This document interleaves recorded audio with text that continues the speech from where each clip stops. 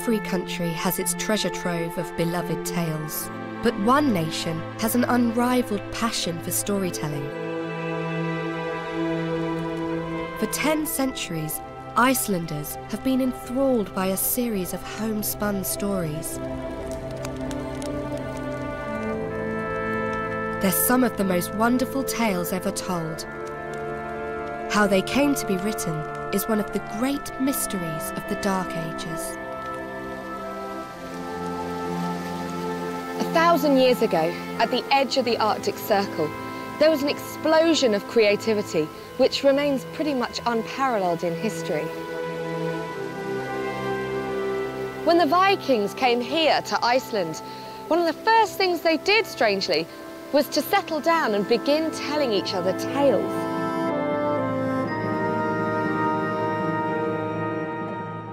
These sagas, as they're now known, are some of the greatest stories ever told. They're haunted by ghosts and plagued by witches. Mighty heroes ride to the rescue, wielding magical swords. The sagas captivated audiences 10 centuries ago, and they're still entertaining millions of people today. They're about money and sex and, and death. And this is just, the essence of good story, sex and death. This is probably the greatest book ever written. This is magnificent story. Both has everything good novel is supposed to have. She has love and battle and great poet and everything. It's everything in there. The sagas are not only great works of fiction, they're based on the lives of real people, and they challenge many of the stereotypes of the Viking Age. They reveal the power Scandinavian women wielded. They were explorers and colonizers. They may even have written some of the sagas. Iceland's ancient tales also had a profound effect on us. The sagas influenced many of Britain's greatest writers and inspired some of our most treasured stories.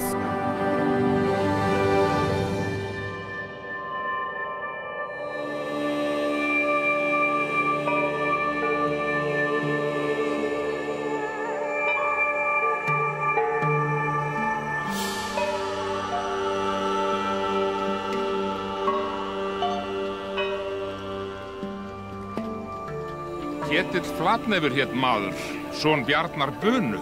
Hann var hersirríkur í Noregi og kynsæll. Á ofanverðu dögum Ketils hófst ríki Haralds konungs hárfagra. Svo að engir fylkiskonungar þrifust í landinu fyrir honum, né annað stórmenni nema hann eitriði nafnbóndum þeirra. Þetta varð að ráði, því að syni Ketils fýsti mjög fararinnar og enginn mælti í móti. This is how great stories begin.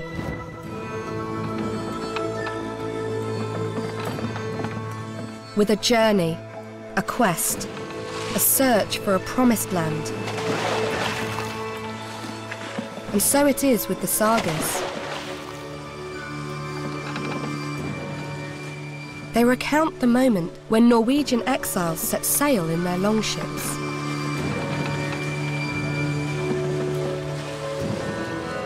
They defied the wild oceans to found a brave new world.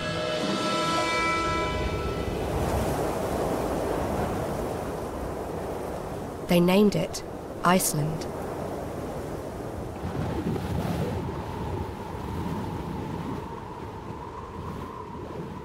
I wonder what the first settlers here in Iceland thought when they arrived. It's the least likely of promised lands. Certainly the strangest place I've ever been to. It feels primeval, like a woolly mammoth should come lumbering along the horizon. There's nothing growing here. There's no trees or crops. And under the ground, there's no iron ore or gold. And yet these hardy pioneers didn't just turn tail and sail off in their longboats. They stayed and tried to create something out of this extraordinary landscape. And what they created was truly magical. Words. Það læt ég þá Á ofanverðum vetri þeim fæddi Frilla Höskuld Sveinbarn. verði þeim manni að bana. Guðrún var kvenna vænst uppóks á Íslandi, bæði að ásjón og vitsmund. Hann var mikið leiddur og vel farinn í andliti. Hann var manna best eygður og ljóst litaður. Til skemmtanar á Íslandi, þá þú situr á tali við Ingibjörgu konungssystur. Iceland is where Europe ends and the Arctic begins. It's more than 700 miles northwest of Scotland, remote, far-flung, isolated. But when it comes to the world of words, this country has always been one of the centres of literary activity. 1 in 10 Icelanders is a published author, and this love of letters began long ago with the writing of the Sagas. I think all modern Icelandic writers, they have their background in this, one way or the other. During the centuries, we didn't have any universities, no academies. And we didn't have many types of arts. No architecture, no theaters, no music, no opera, no sculptures, no ballet, of course. Maybe if you look at our history, this is the only thing that we have ever been good at. It's writing stories and telling stories.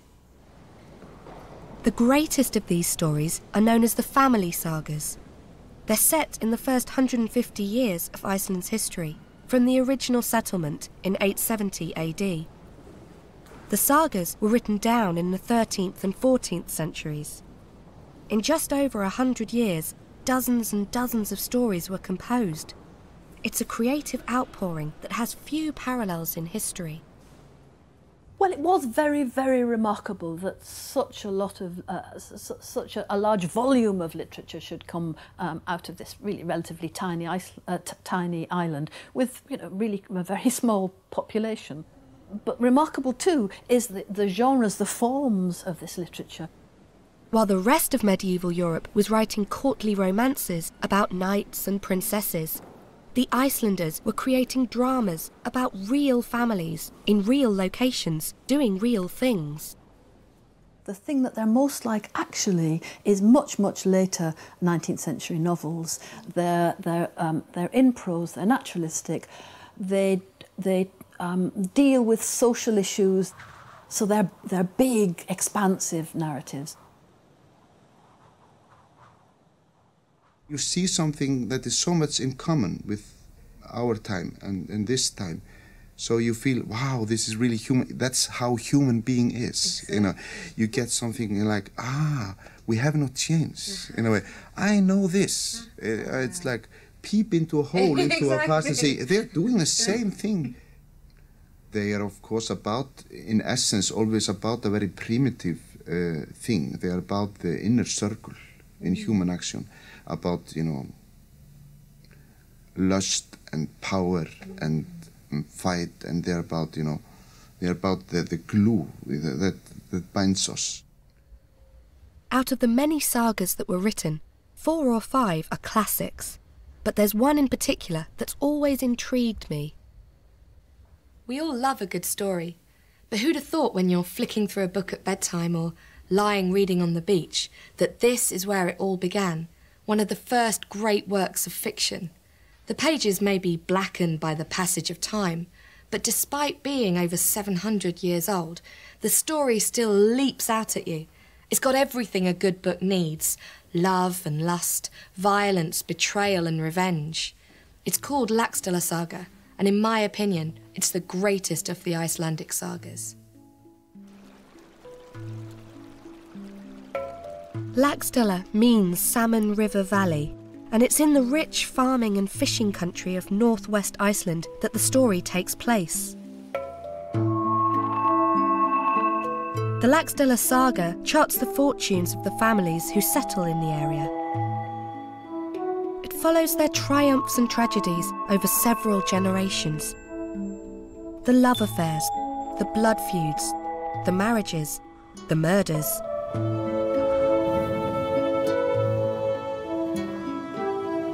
The story is rooted in a timeless landscape. It's still possible to pinpoint the fells and fjords where key events occurred. This sense of place underpins the relationship between Icelanders and their ancient stories. This happens in my area. And these characters are my forefathers, and they are still in my mind as you know, I know the farmers who lives on their farm, right. And I've found a similarity to them.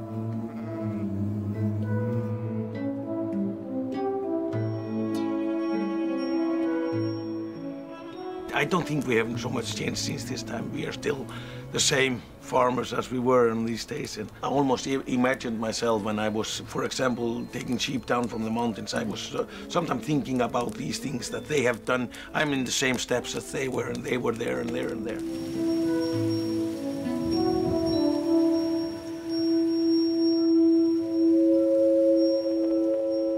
You start Laxdæla Saga with a portrait of the great matriarch Unnur, and her nickname is the Deep-Minded. What does the Deep-Minded mean? Clever, wise, with a huge memory, philosophical. What a wonderful epithet. What a surprising, maybe, epithet for a woman in a saga, the Deep-Minded.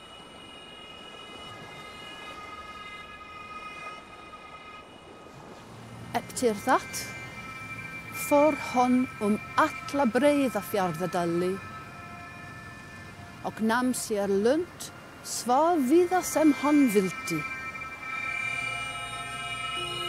Síðan hélt Unnur skipi sínu í fjarðarbotnin. Hann lætur bæ reisa, þar síðan heitir í Hvammi og byggði þar.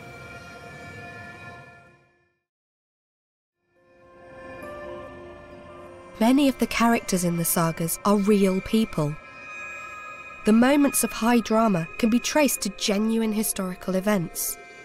And few moments are more dramatic than the discovery of a new land. So who are the first settlers in this area then? That was Auður, the Deep-Minded, Auður Djúpúga, as we call it on Iceland. She came sailing up this bay and had settlement over there by the other end of the bay. She settled there on a farm called Hvammur. So it was a woman? It was a woman, yes. Ah, tell me a bit about her then. She probably came here in the year of 892. She came from Scotland. What happened is that her husband went into battle there and he died. And she had to go away with her crew, and she established a crew on her boat, made the boat ready, so nobody was supposed to know it, and then she sailed away from Scotland. She was, what you should say, running away from there, but that was magnificent that a woman could do that on those days. So the first settler in this area is a woman, yeah. And she's Scottish. Yes. And she's able to control a boatload of men. Yes. And then what happened when she got here then? She settled down in this farm called Hvammur, and what she did is that she gave her crew, all the men got independency. They lived here in this area, in the Stereotypes area. You can imagine that she must have been at least a very big woman, very big-minded. You know, can you imagine that she must have been very clever, and she must have been very fair. She was fair to people. She gave everybody with her. So she must have been, as you say, very big woman in mind. She must have been a great woman. Wonderful, gosh. And she earns the title, I'm the Deep-Minded. Yes, yes. It's a very apt one, isn't it? It tells a lot about her.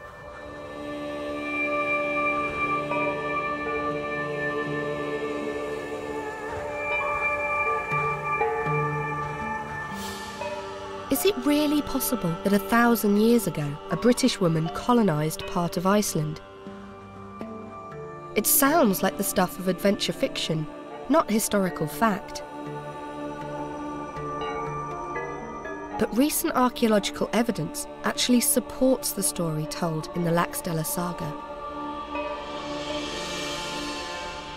This is the skeleton of one of the first settlers in Iceland. She's a woman, only 25 years old when she died. She was probably someone's wife, mother, daughter. She's here in a position of rest, just as she was laid in the ground 1,000 years ago. And it was at precisely this time that the Laxdæla saga was being composed. But is there any truth to these tales that Iceland was settled by foreign women? Well, DNA studies on bones just like this have shown that while the majority of the male population were coming over from the Nordic homelands and Scandinavia, over 60% of the women were British. So this evidence shows us that right from the word go, Iceland was a multicultural melting pot.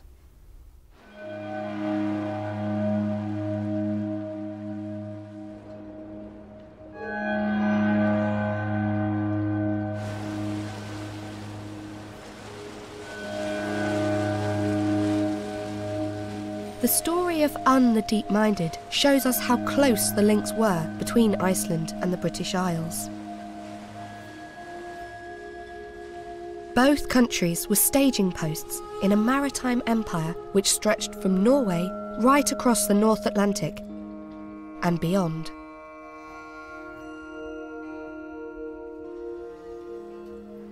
Here we have a collection of silver coins discovered in Iceland and dated to the turn of the first millennium.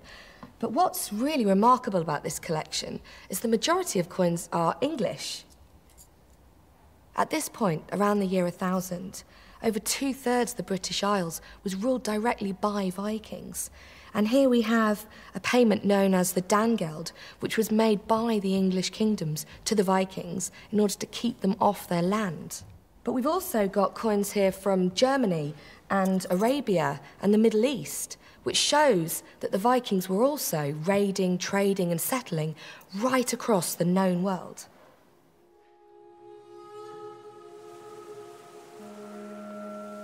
The Viking Age began in the 8th century.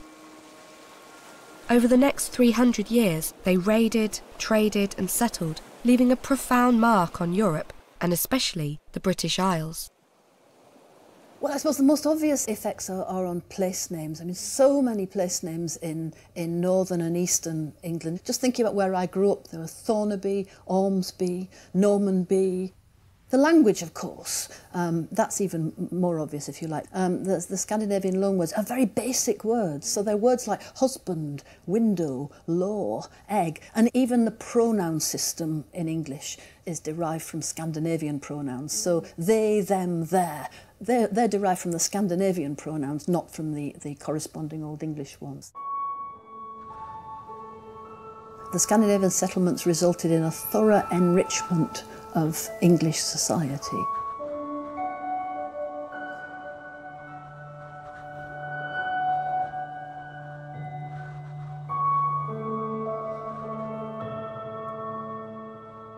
The Vikings who settled Britain had to fit in alongside other people, but the Scandinavians who sailed to Iceland found an uninhabited land. Here, the Vikings had to build a new nation from scratch, and what they created was unique for the Dark Ages.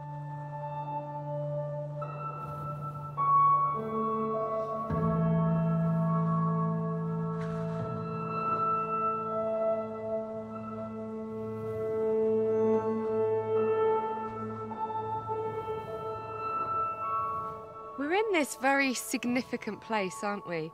It's got geographical and political and spiritual significance.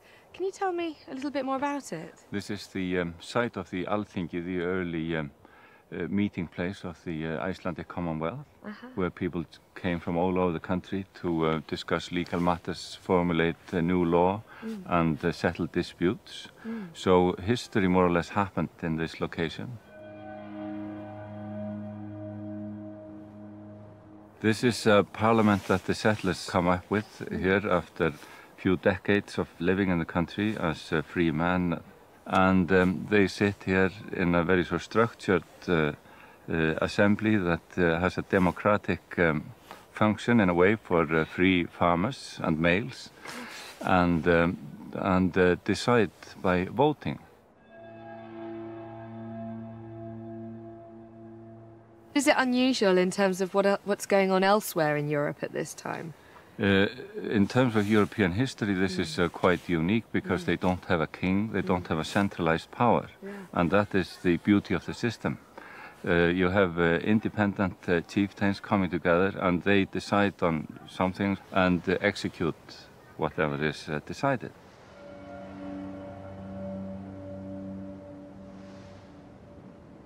Icelanders set up a nation from 870 onwards, and they set up a parliament and they set up a legal system.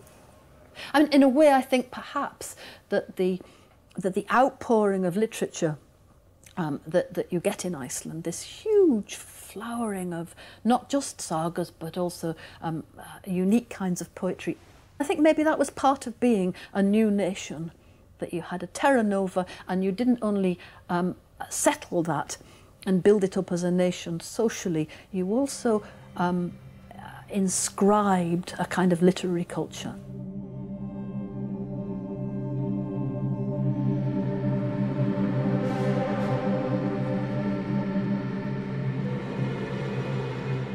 The first things that were written were family trees, tracing the Icelanders back to very noble people in Scandinavia.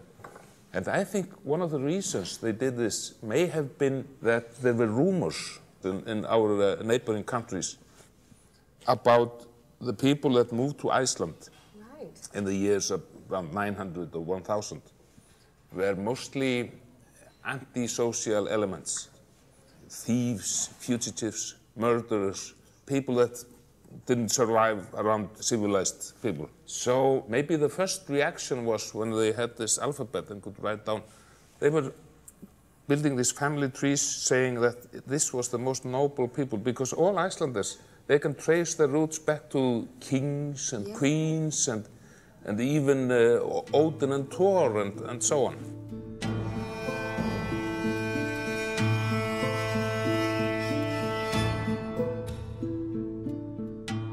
For some, storytelling may have served an even more profound function, reminding them of the homes and loved ones which they would never see again. While a few British women, like Anne the Deep-Minded, chose to settle in Iceland, others were brought by force. One of the next characters we meet in the Laxdæla saga is a concubine. Today, we'd call her a sex slave. She's been abducted from Ireland. Her name is Melkorka.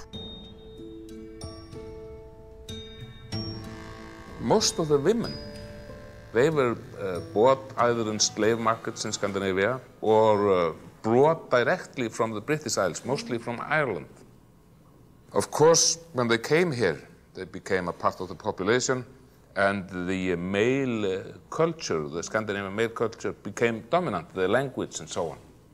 But they had an experience for generations of telling stories in their own language and even writing books in their own language, the Celts, the Book of Celts and so on. There's something really interesting taking place in Icelandic literature then. You've got this male population with the oral tradition of storytelling, combined with this influx, this exodus of women coming from Britain. So the Celtic influence could be this idea that you take that literature and then write it down, preserve Absolutely, it. absolutely.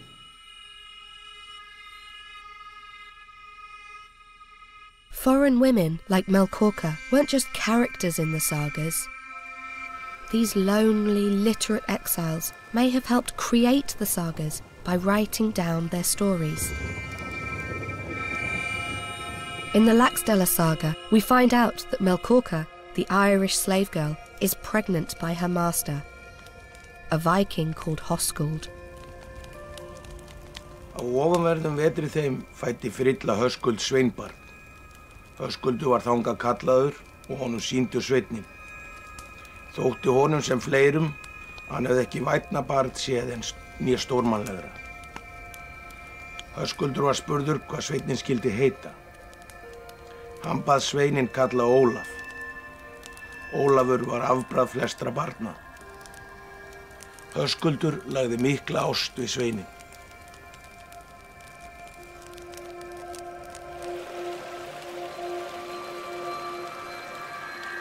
Olaf is a major character in the early part of the saga. He's kind and wise. He marries and raises a family. Olaf has one child that he dotes upon, a boy called Kjartan. Hann var allra manna fríðastur þegar þeir fæðst hafa á Íslandi. Hann var mikið leiddur og vel farinn í andliti. Hann var manna best eygður og ljóst litaður. Mikið hár hafði hann og fagurt sem silki og lokkar fjallu með. Mikill maður og sterkur.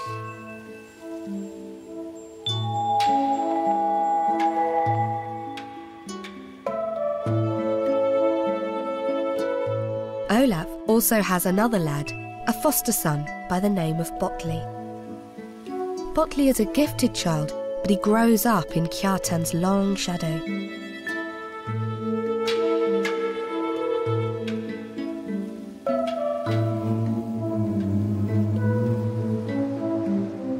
Olaf's family and farm are flourishing. All is going well. Rather too well, of course. It's at this point that a new and sinister character enters the story.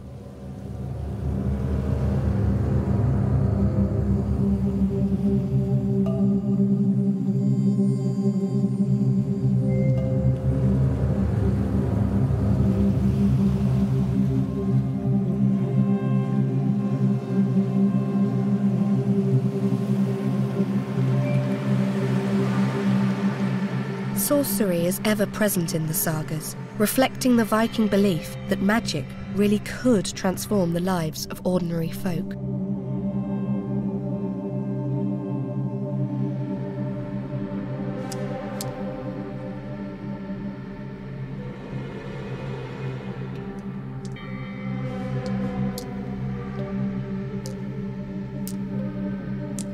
Minni mæðu flýðu frá,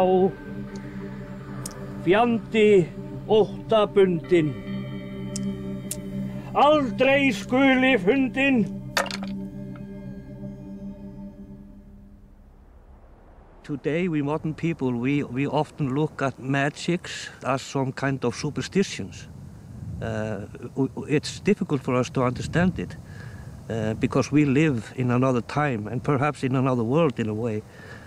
But for them, that was a real thing. They knew that they could achieve something by doing some rituals, and with that they could affect the world around them, both in good and bad ways, of course. In a way, it was very much practical magic to let the cow milk more. Magics to let the grass grow faster. And therefore people had some kinds of magics that could help them to look more positive in the coming days and have extra power to survive.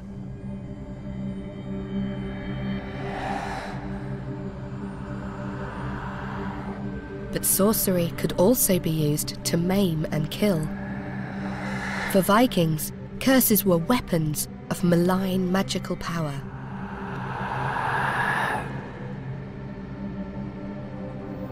The word in Iceland has always been the most important thing in the whole culture. People believed that if you had the power to control the language and put the words out of your mouth in the right order, then it could give you actually more power.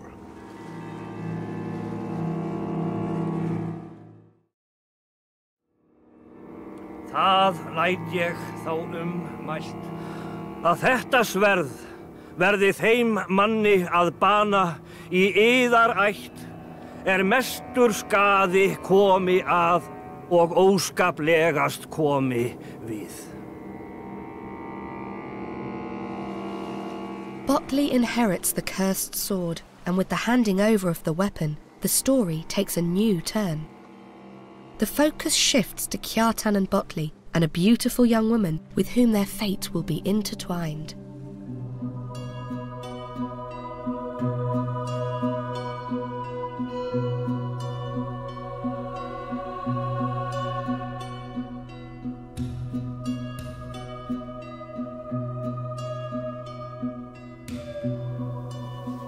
Guðrún var kvennavænst upp også á Íslandi, bæði að ásjónu og vitsmunum. Guðrún var kurteiskona, svo að í þann tíma þóttu allt barnavípur aðrar konur höfðu í skarti hjá henni. Hún var best orði farin og kvenna kænst. Hún var örlind kona.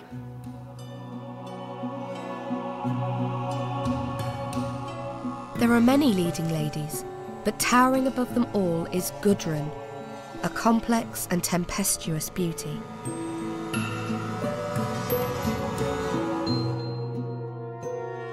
The number of strong women characters is a striking feature of the Laxdæla saga. So too is the delight the writer takes in clothes and jewellery, love and romance. And this has led some historians to question the authorship of the saga. So we'd think that probably the traditional view of the sagas is that they're very heroic tales, they're written by men, for men and starring men. Mm-hmm. Is that the case with Laxdæla saga? No, I think it's the other way around. An Icelandic scholar, Professor Helga Kress, has suggested that the writer, the one who wrote down Laxdæla saga, was a woman. There are so many scenes in that book that tell you about women's lives. It must have been told by women and listened to by women. And you see, up to the time of television probably, you would have storytelling evenings in Iceland, in the farmhouse. You have this long winter months, 8 or 9 months, and you have to pass the time. There is no telly, so you tell stories. You would have people sitting on these benches on both sides of the longhouse, and you would have one person in the middle, reading or telling stories.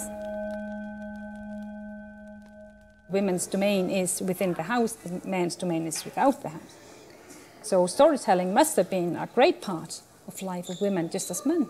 Absolutely. So we have this saga centred on women, possibly told by women, about women, women's roles within society. Definitely, I would say so, yes.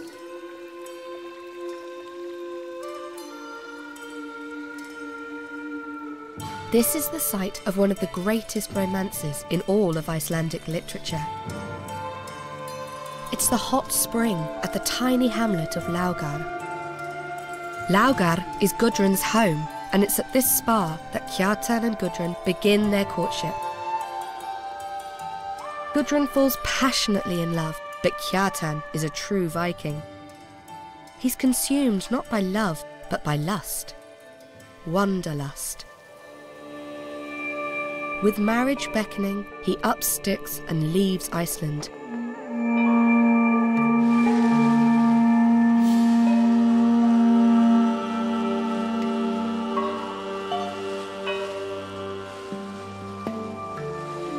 Kjartan and Botley sail away to Norway. They arrive in Scandinavia at a pivotal moment in European history. Take a look at this amazing little object. This man just oozes character. He's got a flamboyant moustache, deep, penetrating eyes, and really strong features. He's wearing this conical hat, and he's sitting on a chair, holding a very weird-looking object. But when we take a closer look, you can see that the hat is in fact a crown. He's seated on a throne, and the object could be either an upside-down crucifix or the hammer wielded by the pagan god Thor as he creates thunder.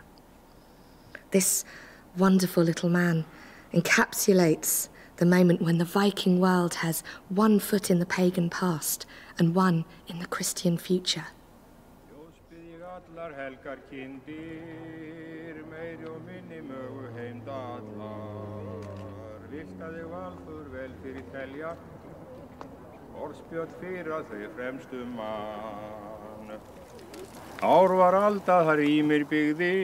This is a ceremony to mark the end of summer and the beginning of winter.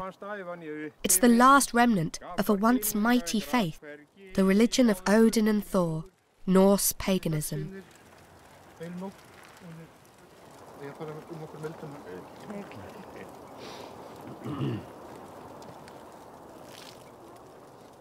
The word paganism comes with many negative connotations. It might seem odd, peculiar, perhaps even a little sinister, but that's because for 2,000 years, Christians have been writing tracts and treaties that damn these so-called pagans to hell. In fact, for thousands of years, this Norse paganism was the religion of the Scandinavian people. It helped them make sense of the universe. It acted as a comforter to them in times of need. And it even helped them chart the passage of time. It's a mark of its influence that it's still doing this today.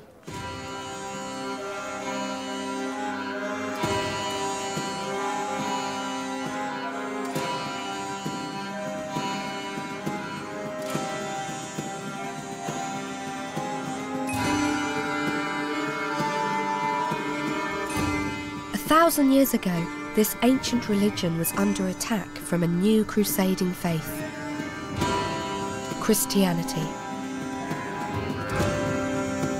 The man who was driving the conversion of the Vikings was Olaf, the King of Norway. Were there reasons then for converting to Christianity? What were the benefits? Basically joining the European Union. Basically the same thing. Right, so it was trade? Yeah, it was trade, because the markets were closing down. We could no longer do trade with England because they would not accept pagans. And for a period of years, people could do what they called prime signing, which was basically crossing yourself before you did commerce. But that was no longer accepted. Denmark was basically very strongly Christian. Norway had become Christian after a long bloody battle. Sweden was about to become Christian. So it was basically, everything was closing down. So it was a very practical business decision.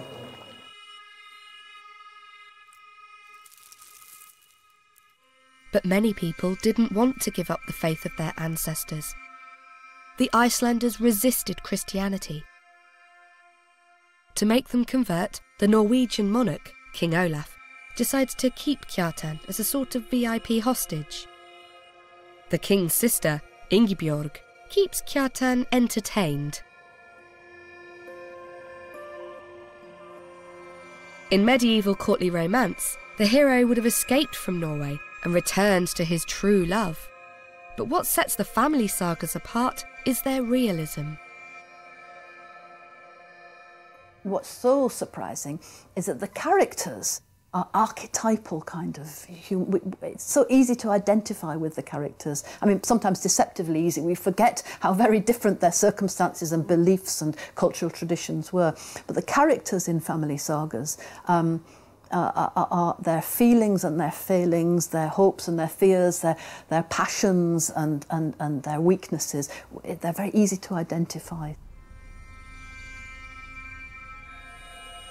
Kjartan is not only beautiful and good, you know, he's also, he's doing the princess in Norway, and he's not a holy figure or a holy guy. All the literature in Europe is very Christian in that sense that there are martyrs. There are good guys and there are bad guys. And good things happen to good guys and bad things happen to bad guys. In the sagas, this is not so. The sagas can be about bad guy, an asshole, that does something very bad to everybody and has success with it.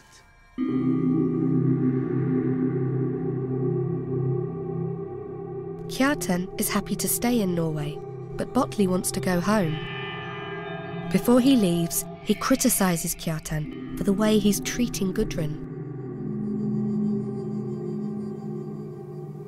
Nú ég búinn til ferðar og myndi ég bíða þín í næsta vetur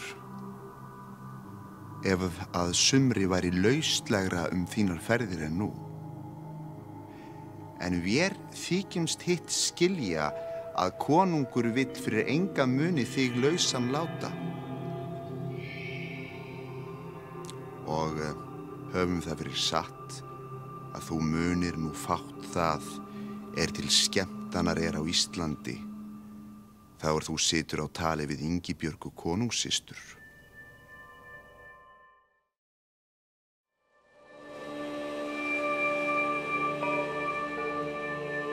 Botley arrives home. He tells Gudrun about Kjartan's affair with the king's sister. The reason for his anger with Kjartan now becomes clear. Botley is in love with Gudrun. A few months later, he takes a fateful step and proposes.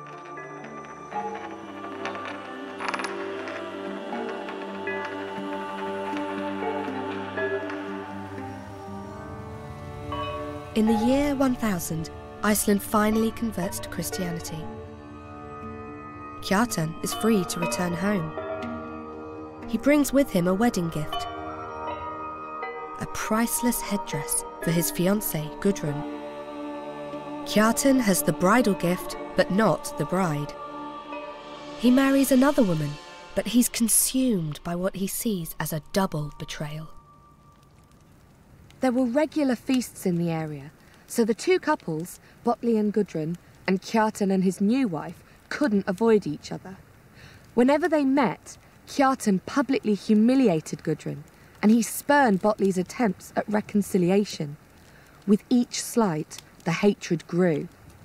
The precious headdress that was supposed to have been Gudrun's was now the property of Kjartan's new wife, and this headdress became the focus of the feud. One particular feast, the headdress goes missing. Everyone suspects it's Gudrun's doing. If she can't have it, then no one can. With the destruction of the headdress, Kjartan's pent-up fury explodes. He barricades Botley and Gudrun in their home, cutting them off from the toilets which are outside. He's deliberately inflicting maximum humiliation.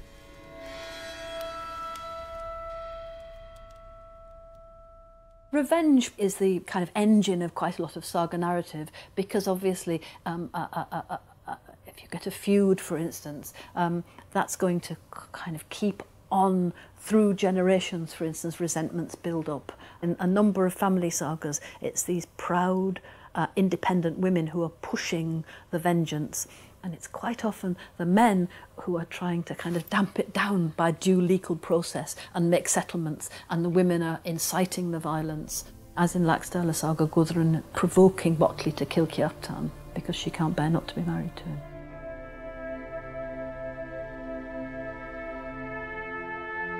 Goaded on by his wife, Botley and his men ride out to confront Kjartan.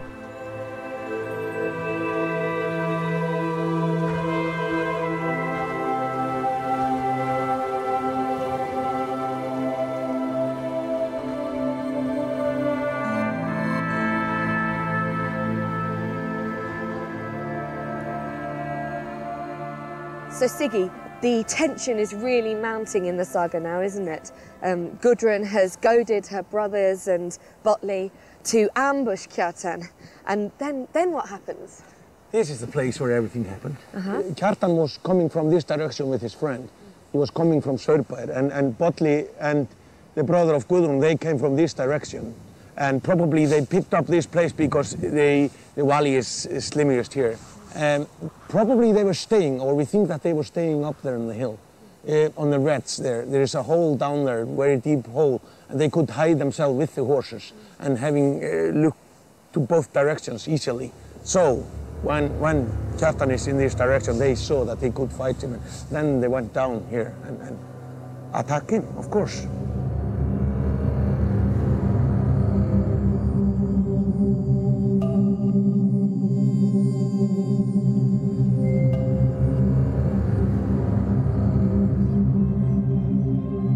They were attacking him, 3 or 4, attacking one person. So it must have been a lot of noise with weapons. They were 3, 4 attacking one person, lot of sweat, probably some blood because Kjartan was punishing them a little bit with his sword, and it was a bad sword. So you can imagine that he got tired, for example. You can imagine that it was a lot of high breathing, and they were tired. Kjartan fights bravely, but finally he weakens. With his strength failing, he turns and addresses Botley.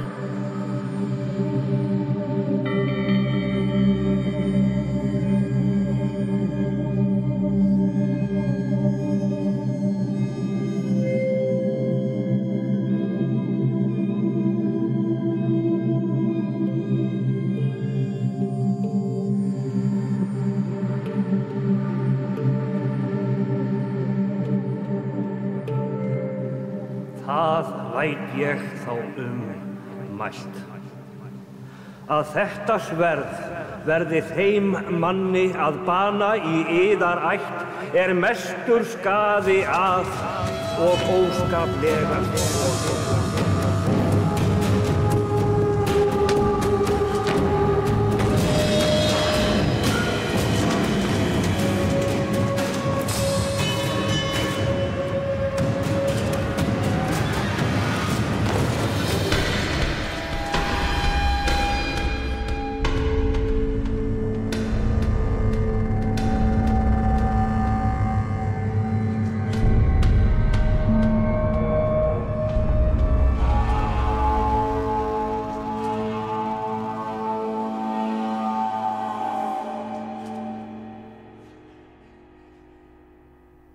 Enginn veitti Bolli svör máli hjartans, en þó veitti honum banasár. Bolli settist þegar undir herðar honum og andaðist hjartan í knjám Bolla. Iðrast Bolli þegar verksins og lýsti vígi á hendur sér.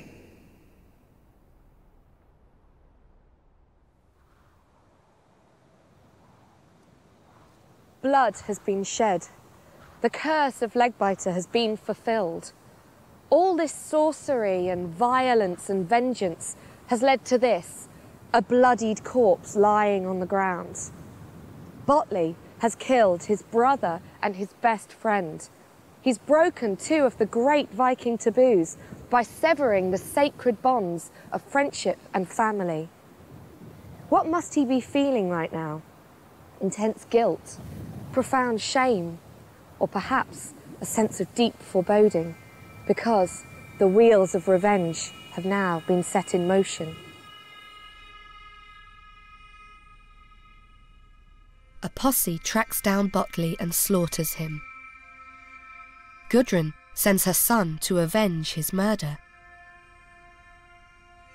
Both families are trapped in a bloody spiral of revenge. It seems that the feud might go on forever, but then the saga takes an unexpected twist. Gudrun, the woman who has helped send Kjartan and Botley to early graves, converts to Christianity and becomes Iceland's first nun. It's an unlikely act of repentance. Was it genuine or not? I'm not sure, I don't know. But I do think there's, perhaps those who told the story, the audience, like the flair of that. Perhaps, it's a way for the author or the authors, if you can say that, perhaps this woman was just, there was no one worthy of her but the King of Kings.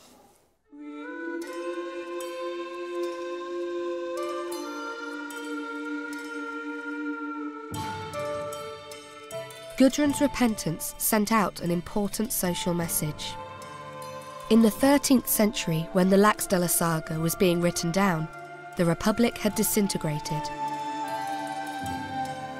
Iceland was racked by civil war, and this may have persuaded the writers to pen an overtly Christian ending.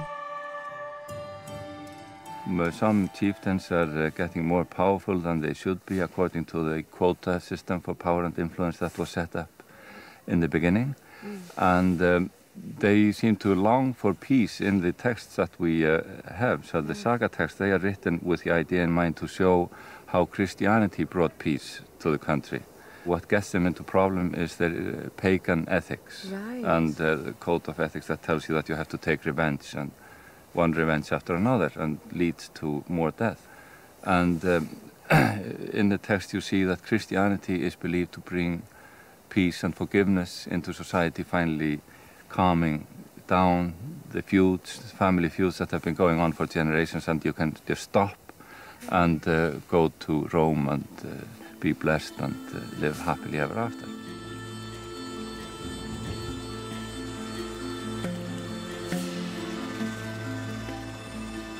Peace came in 1262, but at a heavy price. The Icelanders were forced to accept the rule of the Norwegian king. It was the prelude to centuries of suffering. Things went downhill for the Icelanders. We were almost extinct because of diseases, starvation, isolation, and so on. And at that time, maybe one of the reasons that we survived, the few who did, was because they had this mythology based in the literature. We were taking all our courage and all our identity from the sagas. This was what we based our hope and ambitions on. Ironically, just when Iceland's pain was most acute, Britain was discovering the great stories Iceland had produced. In the 18th century, the sagas reached our shores. They had a profound influence on one of our greatest poets. I think it's a very, very big influence actually on Blake's work. I mean, perhaps one of the most characteristic things about Blake's poetry, and one of the most notoriously difficult things really, is that he has created this huge and hectic mythological world. He's created a kind of alternative Blakean mythology. So many of Blake's poems contain elements derived from Old Norse myth. That's very significant, I think. By the 19th century, more and more writers were borrowing from Norse literature. Britain was hooked on the romance and heroism of the Viking Age. Victorian entrepreneurs, industrialists and explorers had a kind of fellow feeling with what they saw as the Viking achievement, that is the exploring, the white heat of technology, the new ships, the seafaring, the great ships of the Vikings, and that sense of independence and taking your fate in your own hands and getting ahead and so on.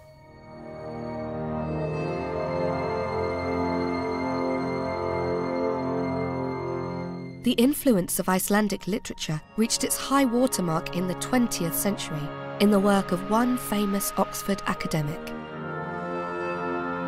Tolkien taught Old Norse, Tolkien published on Old Norse, and Tolkien's imaginative world was surely shaped by his reading of Old Norse. And the Lord of the Rings, he definitely uses names that he's culled from his Old Norse reading.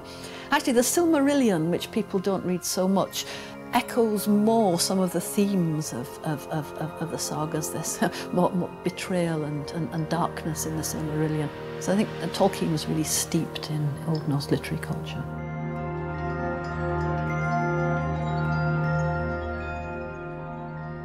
Through Tolkien, the world had woken up to the power of the ancient stories.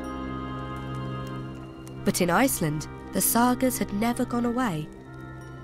Generation after generation had fallen in love with these strange, otherworldly tales.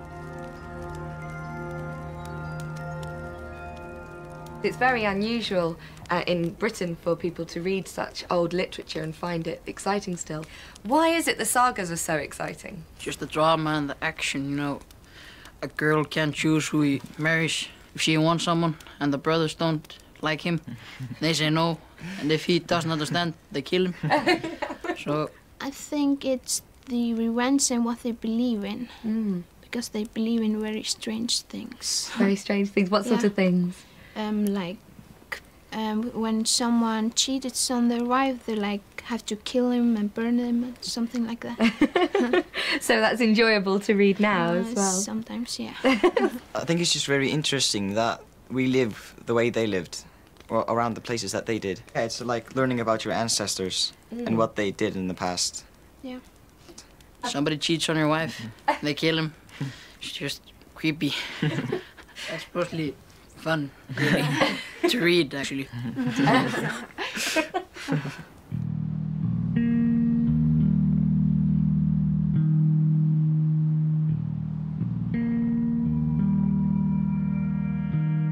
The sagas were written to help the Vikings make sense of a bewildering new world. 1,000 years later, they still serve the same purpose. As Icelanders come to terms with a country transformed by financial crisis, they're turning once more to their stories. Some years ago, we decided that we were the most brilliant international bankers of the world. It turned out to be not so good. A myth. Yeah, it turned out to be a myth. But we have 800 or 1,000 years of tradition of making literature. So, me, like other writers, we go back to the sagas to find our ideas for how to tell stories and even what to tell stories about.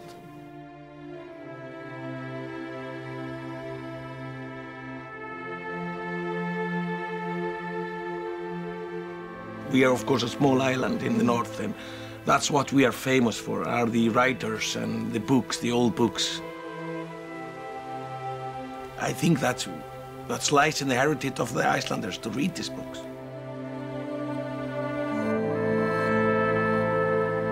The language and the words and the poetry, that's what our culture is about, having control over the word and the language. So therefore the language for Icelanders, for example, is the most important thing in the whole world.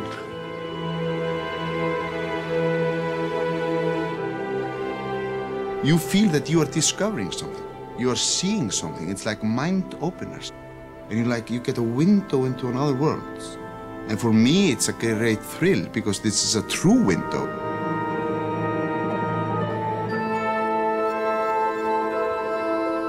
There is something about the backgrounds of the stories and just the magic of good story, how good story works.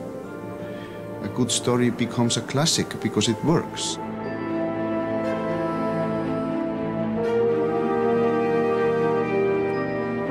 I feel really inspired being here in Iceland. I've been trying to work out what it is, and I think the thing is that it's such a sparsely populated country, just 1/3 people, and it does feel very distant from the heart of Europe, up here on the edge of the Arctic. But despite that, the people haven't developed an island mentality or turned in on themselves. In fact, they've done the opposite. They've gone out into the world, they've embraced the world, and they've given something back. For 10 centuries, they've been welcoming us into their homes and settling us down around their hearths and entertaining us with their stories.